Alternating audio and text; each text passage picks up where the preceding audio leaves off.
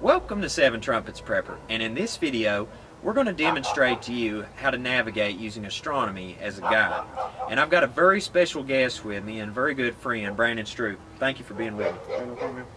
In this video we're going to break it down for you how to navigate using not only the day sky but the night sky. But before I begin, I want to hand it off to Brandon and let him tell you a little bit about his website and what his work is that he does.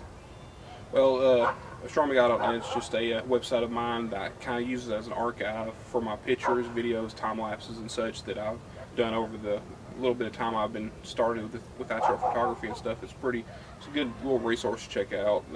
Great pictures and stuff. I really enjoy it. Absolutely. And there's many good astronomy clubs that you can join, and they can help teach you a lot about astronomy. We just got done enjoying Bays Mountain up there and Starfest, and that was really awesome. I had a great time. And we'd encourage you. Yeah, it's good for the family too. Good family time. To begin with, I think what I'm going to do is I'm going to give some points out, and I'm going to let Brandon break it down for you because he's very knowledgeable on this stuff. I think one of the first ones that would stick out to people would be the transit from the sun from the east to west. Right, exactly. As most people know, sun rises in the east and sets in the west. So, I mean, if you can figure out where the sun rises and where it sets, or even just the sunrise period south, and that's perfect for your cardinal directions, and figuring out exactly what direction you need to go, or whenever. Absolutely. Things happen. Right, and not only that, but shadow transitions, what most people would call the sundial effect. You know, I think that's good too. Right, exactly. If you was to wake up from being blacked out or something in the middle of the day, and the sun's up ahead, you don't above your head, you don't even know which direction it's going to be for at least 30 minutes to an hour. So you can actually use a stick or something in the ground or whatever. You can watch it for a little bit, figure out where the shadow's going. The shadow's going to go in the opposite direction of where the sun's going to go. So that's going to tell you what direction you need to go. Absolutely, yeah. And I guess moving to the nighttime effect would be, I think the moon's one of the most easiest examples for people to see, not only for it being able to see it in the second part of the month in the daytime, but not only the first part of the month at night, and its movement through the sky lets you give it. Right, exactly. I mean, of course, right now, this is new moon right now, so there is no moon for us right now. That's why it's so dark. But yeah, obviously, the moon's going to act just like the sun. It's going to rise in the east and set in the west as well. So yeah, it's going to be the same thing pretty much when it comes to the moon. And as throughout the month, it works its way across the horizon. That's one thing that people can definitely see. Either end of the month, it's pretty amazing. Oh yeah. I guess something that I like to point out to my scouts, and that a lot of people don't take much notice to, but it's the Great Bear constellation, or what most people know is the smaller portion of it, the Big Dipper. Right.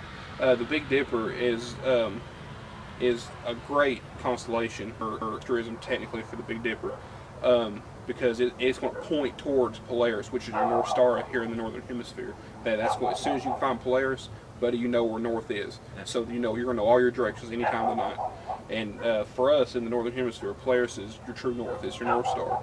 And the Big Dipper, the two end stars of the bucket, the bowl, whatever, it's actually going to point directly to Polaris.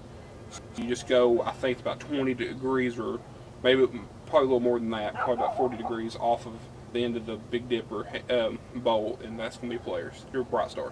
Absolutely. And the Big Dipper, all throughout the 24 hours, it rotates around the Polaris. All the stars rotate around Polaris. We're truly blessed to be in the Northern Hemisphere for those of us, because it being circumpolar, we've got a free ticket to ride. Oh, yeah. Always got a point. Fixing a constellation is something I think people really lost the ability to know constellations. And I think that's something that should really come back. Oh yeah, definitely.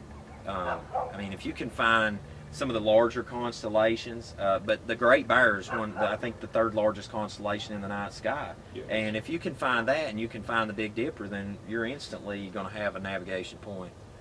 What do you think about planets as far as navigating on the ecliptical plane? Well, if you for instance, for us tonight, it's a new moon, so if you don't know how to find your Polaris for your directions or whatever, and there's no moon, if you watch the bright stars, most of the time your very extremely bright stars, your low magnitude, -1, -2, something like that magnitude stars, they're most of the time going to be planets. I mean, all the time they're going to be planets, unless it's like something like Sirius or something, which is around a 0 magnitude star.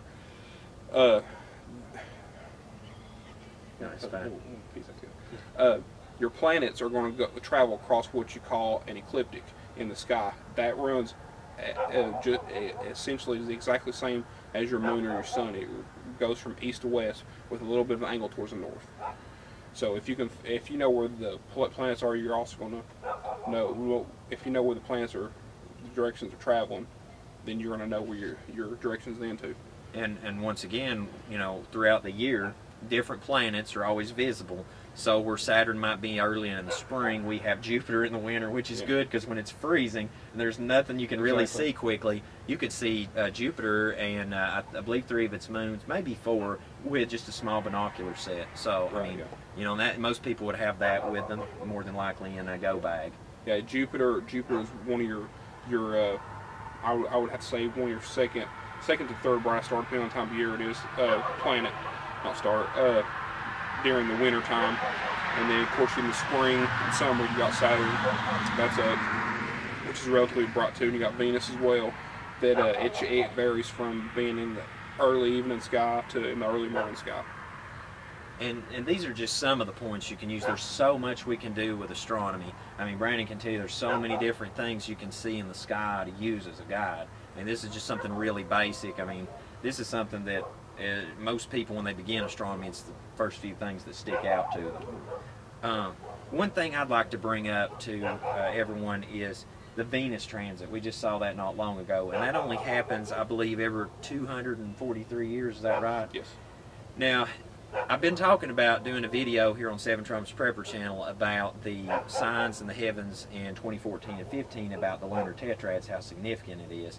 And not only that, we're going to do it at Louder Crown Ministries also. But I'd like to get your opinion on it. How significant do you think this is? Because, I mean, we're talking generations before this happens again. Right.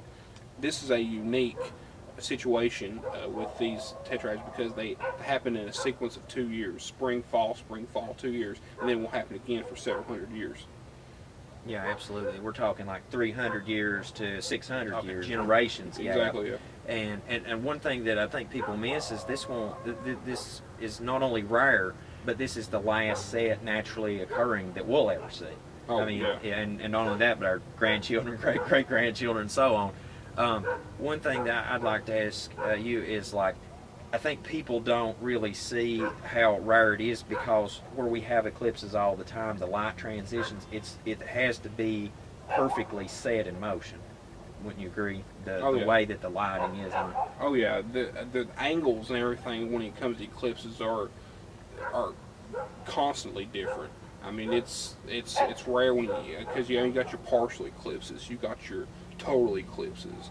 I mean, you just there's just all kinds of just different angles that can just change the type of eclipse it is. Right. Altogether. I mean, that's why, to me, I mean, personally, you know, like we've talked before going to do astronomy, is that whether, you know, you look at it in a Bible sense or NASA or certain astronomy groups, I mean, a lot of people's taking notice of this, and I think it's going to be something really significant that, you know, people should keep an eye on.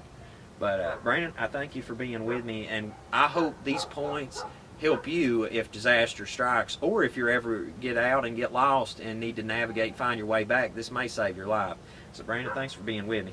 Hey, no problem. And if any of this stuff interests anybody, you know, look up your local astronomy club. Just about every major town or even smaller towns, most of them have one, or there's one nearby within 20, 50 miles. Absolutely. And make sure to check out astronomyguy.net. for some of the awesome time lapses and photography that Brandon's took. Until we see you again, hope this has been a blessing to you, and have a most blessed day in Yahushua name.